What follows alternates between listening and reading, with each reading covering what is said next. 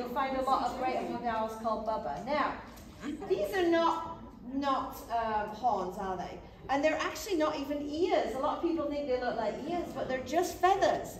And there's a great, they're called plumicorns. I love it. Everybody loves unicorns, so you'll remember it. They're called plumicorns. And they're there for him to be able to do a few things. If he really stands really tall and puts those up, in the environments he's going to be living in the habitats, the trees, he's going to be able to be really camouflaged and sneaky. He might put them up to say, hey, how you doing? He's finding a girlfriend. Or he might just kind of put them down and he's like nice and chilled. Now you do notice I'm able to interact and touch him.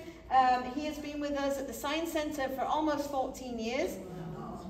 And one of the things that we have to be able to do is trim his talons or maybe examine his wing. So I have to be able to interact with him, and he's very comfortable. You will notice he's doing this little panting, just like a dog excretes heat. He'll do that for that. But then he's also a little bit, this is like, whoa, this is a lot of people.